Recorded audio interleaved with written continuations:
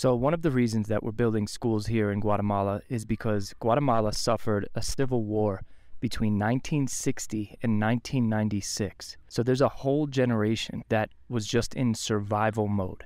The indigenous people were kind of caught in the middle between the guerrillas and the government. And because of that, there's a whole generation that cannot read and cannot write.